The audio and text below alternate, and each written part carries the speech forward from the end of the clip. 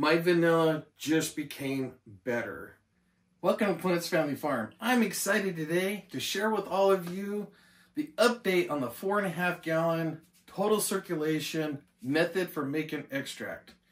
Kind of like the big companies do, but on a smaller scale and at home. So let's recap a little bit so y'all know how I got to this point. I had 72 ounces of Madagascar grade A vanilla beans. And what I did was I cut the tips off and I split them down the center. I didn't scrape them, didn't do anything extra. I split them down the center. I do know from my past testing that using a vacuum seal on it will actually help open up the pores of the vanilla beans and allow more fluid to get in, which will allow more extraction of those flavor compounds. So what I did, the first 12 hours, I put all the vanilla beans, after I cut and split them, I put them into half-gallon jars. I topped them off with the alcohol that I used, and I used this Captain Morgan coconut rum, 70 proof. So I topped off the jars, I put a little vacuum seal on them, I let them sit for 12 hours. After the 12 hours, I put them in the container, and then I topped it off until I got my 4.5 gallons of alcohol in here. Because that was my recipe for this method, which was 72 ounces of vanilla beans and 4.5 gallons of the alcohol, 70 proof. And then from there, I didn't take no TDS readings at that point. I waited another 12 hours and then took my first TDS reading. I want to kind of make things clear with TDS readings. I get this question now since we are starting to use something that we can meter our vanilla extract with, which is a TDS meter. Is the biggest question I get, what's your target? What's your target parts per million? I don't have a target parts per million when it comes to extracting because all the vanilla beans are different. And each batch of vanilla beans are going to be a little different. They're only going to give off so much. So that's what I'm looking for when I'm taking TDS readings. I want to watch those numbers daily, and then when they rise up and peak, that's where everything starts getting interesting, because that peak means they're not giving off any more total dissolved solids. They are finished giving off their flavor compounds and all the vanillin that's in there into the fluid. So that's what I'm looking for. I'm looking for it to peak and then level out. Also, when you're doing TDS readings, a big thing to keep in mind is the temperature. Temperature affects your TDS readings quite significantly. An 8-degree difference in the room or in your fluid can mean 20, 30 parts per million change. So just be aware of that. I've had some hot days, cold days, and it does affect it. But I do take note of it when I'm doing it. I always take a reading on the side, in the fluid, make sure everything's good, and then I just correlate that with my readings on my spreadsheet. I will show you a spreadsheet on this, on how it went. That way you can understand what I'm reading and what I'm seeing. All right, so now let's get into, does this thing really work? It does. It is shocking on how well it does work. This is a game changer for all of us that are making a few gallons of extract and you're selling it at farmers markets or whatever. You want to up your game a little bit. I know this is a game changer for me because I do anywhere between 15 to 20 gallons of extract a year for my clients. I'm not trying to grow my business. I have certain clients and friends and family that I sell to on a regular basis, and I'm not looking to expand that to go public or anything. But this does help me control when I make it, how I make it, or when I can have it available to my clients a little bit better than the old shake the jar method. Plus, it's less effort, less time consuming. This thing is amazing. So after I did the 12-hour vacuum seal and dumped them in there, I didn't take a reading until 12 hours later. So 12 hours after I got them in here and got circulating, the color was incredible within that first 12 hours. A huge change. And I took a reading. My first parts per million reading on this for TDS was right around 475 parts per million. 475 was kind of 10 days ahead of what normal extract in a bottle would be. But things start changing from there after 12 hours. So the color's changing, everything's changing. The one thing I did notice was with the original way I had it set up, there was some dead spots in the container. Because the beans went all the way down to the side. And I did have the screen around the pump. But I felt like the fluid, I just felt like there was some dead spots. So I made some changes. I pulled everything out. I put the pump on the bottom again, but I put a platform in there above the pump. So now that the beans are above the pump, and then there's a sump or a void on the bottom. This made sure that the fluid got around the beans and dropped down past the beans to the pump. So that made a big difference. It also made a difference on how efficient the pump was too, because it stayed free from debris a lot longer. And I say that because I haven't touched the pump in 35 days. Because today's 35 days and I haven't touched the pump. It is running a little slower than normal, but I suspect there's some vanilla seeds in there.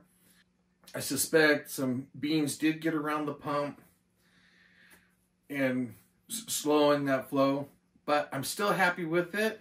I still got great flow, and I'm just gonna let it run until today. 12 hours after extraction, we got the 475. A couple days later, we're up to 623, and I was like, wait a minute, this thing's going, the color's changing, it's up to 623. I did a little taste test. You could tell there's vanilla in there. The color looked, after a couple days, the color looked almost as good as some of my stuff that was a year and a half old. But taste testing, the vanilla flavor was there, but you could tell it was very, very light. All right, so let's jump ahead to day 8. So day 8, the color has doubled. It's the darkest extract I've seen to date with Madagascars compared to my past extracts that I've done. But I still have some that are 1.5 years and 2 years old that I could do some comparison to. The color of this after day 8 was far better than the stuff that was older. Significantly darker. I mean, big change. Now the flavor on day 8 was incredible. It had a great vanilla flavor. You could still tell though it was a little light on the flavor. I tasted it in sugar, got that flavor in there. It was beautiful. It was kind of right there with my extract that was 1.5 years old. In fact, at that point, I think it was a little bit better than my extract that I currently have in a bottle. But I didn't want to make any assumptions at this point. But I did notice the alcohol was a little bit smoother. Didn't have that bite to it. The alcohol is still present, but it didn't have that bite to it. It was just this weird feel in my mouth. Just taking the vanilla extract straight. You're not supposed to do that, but I wanted to do it anyway. Take it straight and just kind of see where it was. You could tell the alcohol was present, but it didn't have that bite. It was strange for me because usually you get a little bit of a bite. But I do know the coconut rum takes away from that a little bit also. All right, so that's day 8. Now, I'm starting to get a little bit more information from people. So typically when I go out and I start researching this and start asking questions, I don't get a lot of answers back from some of the people that I've asked. But after I released the first video, I started getting messages from people I have no idea who they are or where they're coming from. They end up being distillers or people in the industry, maybe not vanilla industry, but some other aspects. I don't want to give up too much, but other aspects of the industry, mostly distillers and people who make alcohol, messaging me, talking to me about the aeration. Because some people have concerns about the aeration with the pump and everything going. Well, come to find out, distillers use the same type of method of aerating their alcohol to mellow it. I had no clue that was a process. So that took my guard down for the aeration process. I have seen other companies use aeration method, so I wasn't too concerned about it in the beginning, but it was always something that I was cautious of. So after some messages between a few people, I learned it was a common practice. And now I realized why that mouthfeel was different from the other alcohols and other extracts that I had used.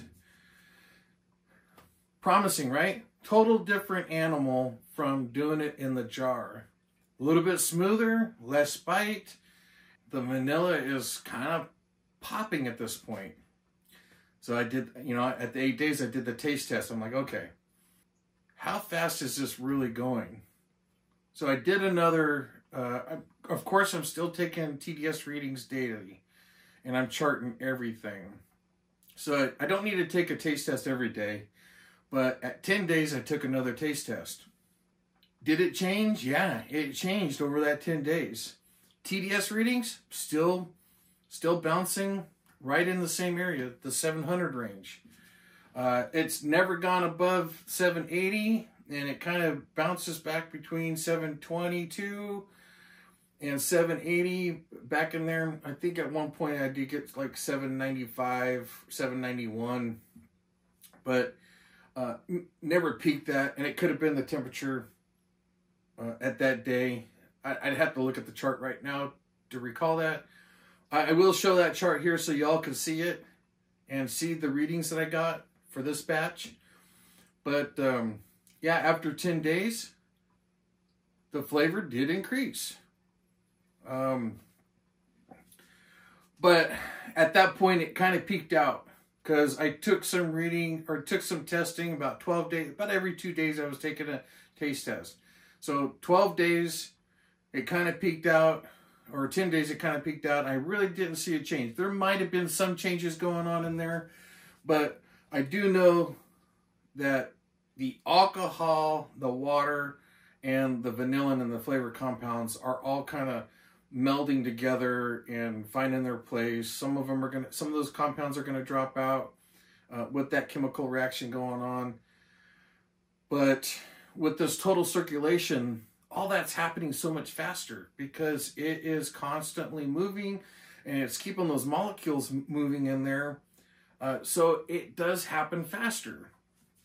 Incredibly enough, we're talking 12 days, and I've got an extract that is better than my stuff. I even hate to say that. I've been making this recipe right here for 10 years. I've been making vanilla for 30 years, but this particular recipe for 10 years. And this right here is, I believe at my point, it's better than my extract here. And this is 1.5 years.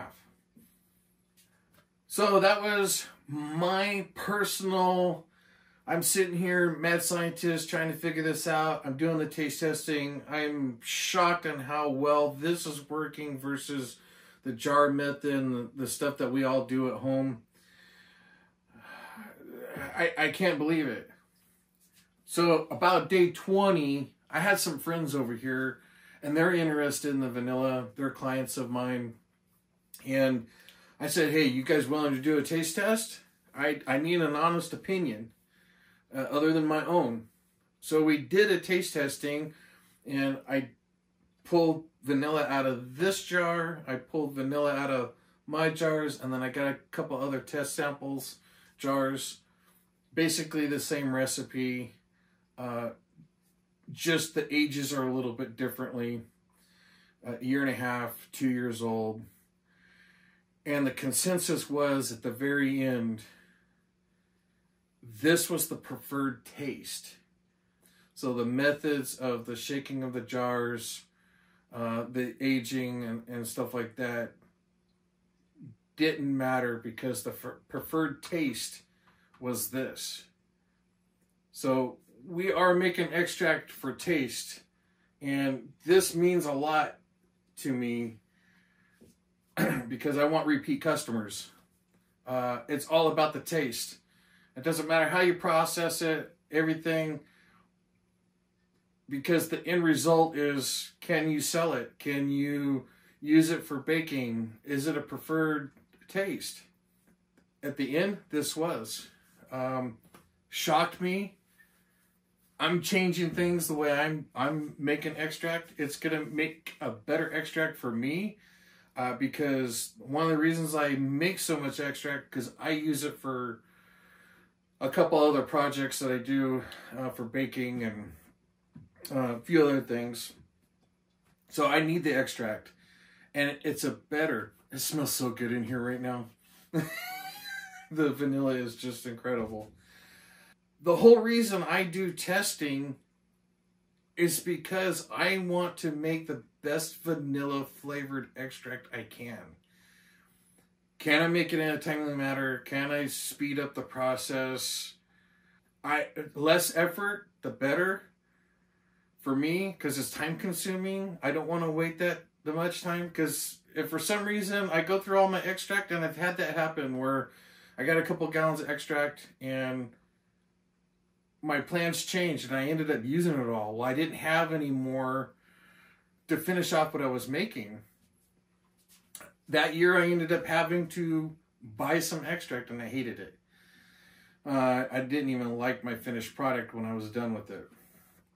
So I tried not to do that anymore.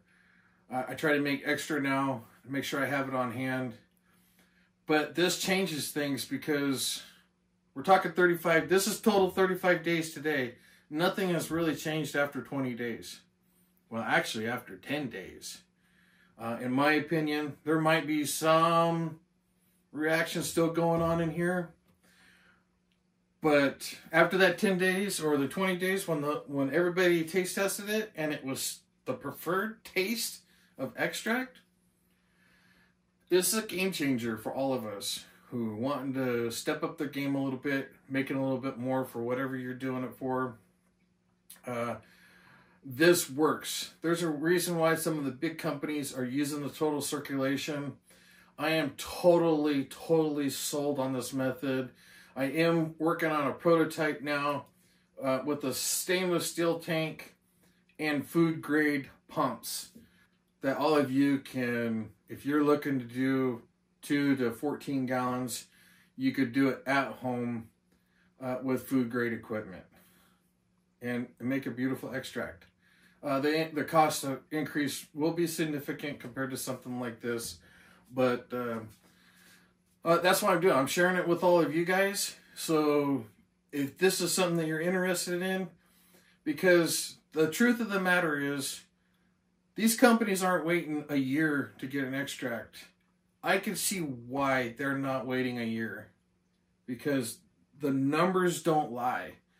The science doesn't lie. The taste testing does not lie. My opinion doesn't matter. My client's opinion matters.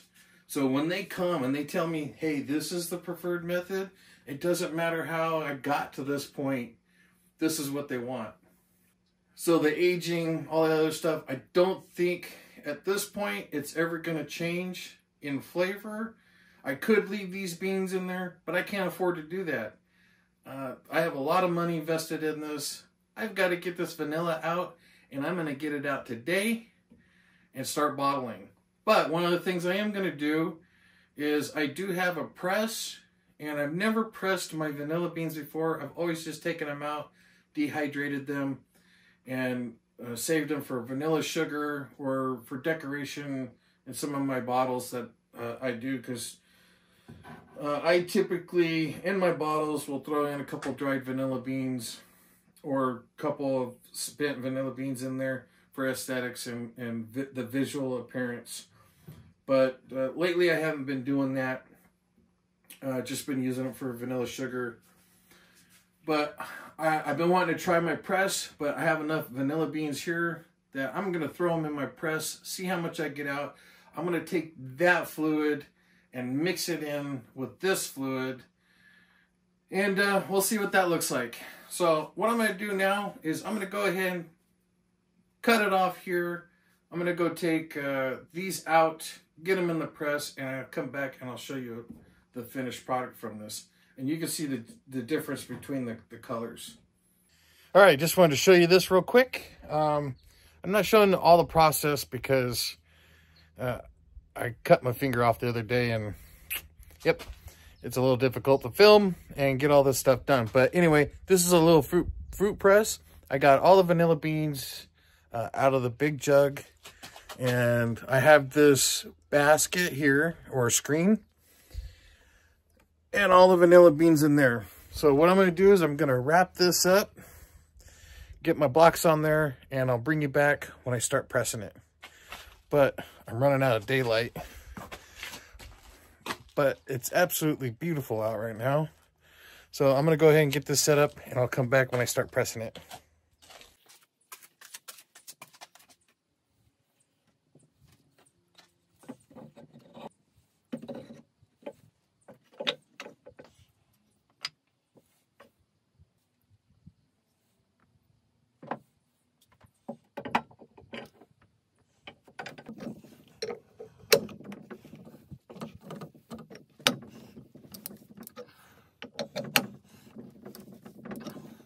All right, I'm back. I've never pressed them before. I thought this would be a good opportunity because I had a large volume of vanilla beans, and I was kind of curious of what I would get out of it from pressing them. So after drip drying for about an hour, putting them in the press, I got about 3/4 of a quart of fluid out of it. Well, probably about 32 ounces, about a quart of fluid out of it, including a little bit of residual that was in here. And all I did is I took that fluid, added it to my bulk extract, stirred it all in, and went from there. I went right into bottling, and as you can see here, got most of my bottles filled, and then I took the pressed beans. So this is what it looks like. I call these cakes. So every time I press fruit or anything like that, it always comes up looking like a big cake. And this is compacted. Looks beautiful. Smells wonderful in here. But from here, I am going to go into dehydration, dehydrate these, and then I'll grind these up and use them for other things that I have. It's got a ton of seeds in here. That's just great for the visual. But yeah, this looks great. Heck of a process. All right, so I filled all my bottles, and now here I am. I am gonna, I hope it shows up on camera here, but this is my 1.5-year-old extract. It's opaque. It's got the scum on the top. Everybody's used to the scum. That's what you get when you get the vanilla breakdown. The vanilla beans break down inside the jars from shaking it and agitating them all that much. So you're going to get this. This is totally normal. With the total circulation, all you're doing is stirring the beans every now and then, and the fluid is running over the beans. So what I did notice is there is a little bit of scum. on the top of the neck here, but not as much as the other. And even in the bottles, there wasn't that the scum that you would get on your jars. So it is cleaner. I never ran this through a filter. Usually when I do my bottling and take it out of the jars, I have a fine mesh stainless steel coffee filter. I don't like using cloth filters because it kind of takes away some of the flavors, but the stainless steel doesn't do that. I did not have to run it through that and remove some of that.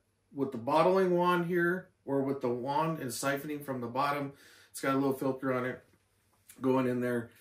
I didn't get those chunks, and it didn't break down the beans like you would with the jar with beating them up all the time. The new bottles with the total circulation, much cleaner. I truly am impressed on this whole process.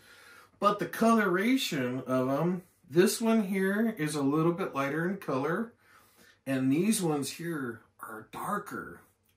Probably by a half again. I don't even know how to explain it. It's not twice as dark, but 3/4 darker than this. So I hope that's visible. That's why I'm shining the light on these two here, that these are darker. So this is my standard. Same thing with my bigger bottles. So these are my 12-ounce bottles. The color on it, you can't see through it. I mean, I could put the light on the other side and you can't see through it. So there is a lot of solids in there. I'm really impressed with this method. I am really shocked because I had no idea what I was going to get. I knew it was going to be a little bit better because we all know circulation and getting the fluid moving is better. You're just going to get a better extract. The more you agitate them, the more you get fluid around them. That's just the nature of the beast. But as fast as this worked, keeping that fluid fresh around those beans is incredible on how quick this does. So my final thoughts on this, I am going to try to figure out how to scale this down a little bit for people who are doing maybe half gallons or gallons, and then also going to scale up to people who are doing anywhere between 2 to 14 gallons, and be compliant with all the food laws and licensing and stuff like that for the homemaker, for all those that are doing a small business from their home. I'm going to try to figure out a few of these things for all of us, because this is the method, and I understand why big companies use this method. It was a lot less effort on my end. You can do this amount. I could do this amount right now every 30 days. I don't have to wait that time.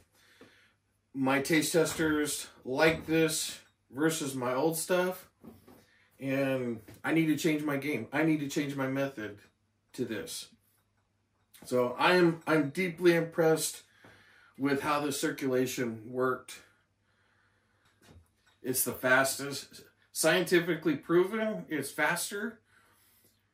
The numbers don't lie. So my final thoughts on this, my vanilla just became better. And that's what I'm trying to do. I'm trying to create the best vanilla product I can for my clients and for what I'm using vanilla for. I hope this was a useful video for all of you who are thinking about total circulation, who are talking about making extracts, and the quickness of it. I know some of you are going to hate on me about time frame and aging and all that other stuff, and that's okay. I'm just here to show you what the possibilities are and proving the science behind what's going on. And there's a reason why the big companies use this method. But the taste test for me, with my clients coming in here and telling me they like this better than what I've been doing in the past, says it all for me. So I let my clients dictate how I do things. So 30 days, from start to finish, 30 days. And I have a better product than I've been doing for the last 10 years. All right, I'm sitting here editing the video and I needed to clarify a couple things. I said 30 days on here. It was actually done in 20 days with the taste testing and everything. The taste never did change after the 20 days. So I always give everything an extra week or so, or an extra 10 days, just to kind of make sure before I make a decision to start bottling things. But this time it was 20 days. I don't know how you can get it any shorter than that and have a great product. But I do know that with my other testing I have done, that the vanilla beans change from batch to batch. It could be the same type of vanilla beans. Madagascar's today versus Madagascar's in 6 months could be a total different animal. Vanilla bean is a plant. And just like anything, the weather affects the flavor. When the farmers harvest, everything affects it. What fertilizers they're using, if any, and the region. They're not all grown on the same property. So that does affect it. And all vanilla beans are a little differently. I know that from the testing. So today's batch at 30 days, the next batch could take 35, 40 days. So that's why I do the TDS testing. That way I know what's going on, and then I just wait for them to peak and then flatten out. Then I know that the vanilla beans are done, giving off all the flavor compounds and the solids that they can give at that point. So anyway, I just wanted to clarify that a little bit. I really do hope you enjoy my videos, and if you know any testing that you want to see me do in the future, please let me know in the comments. If you made it this far, you're lucky. I have come up with a solution for a smaller batch of that is food grade. I'm going to give you a little sneak peek right now. Yep. So most of the business is up here, not down here. So anyway, there's a sneak peek of what's going on. From the time that I did that video till now, I have figured out a few things to do small batches with total circulation. That is all food grade. And I'm waiting all the parts to come in now. And I'll be doing a video probably mid-January 2024 on this system. And I can't wait because it's incredible. I think I got it all figured out where all of you can purchase this stuff online on Amazon and build your system at home, and you can go from half gallon to 14 gallons, all expandable. Anyway, that's it from Clement's Family Farm. I hope you enjoyed this video again, and make sure you like and subscribe to my channel and give me a big thumbs up, and we'll see you the next time.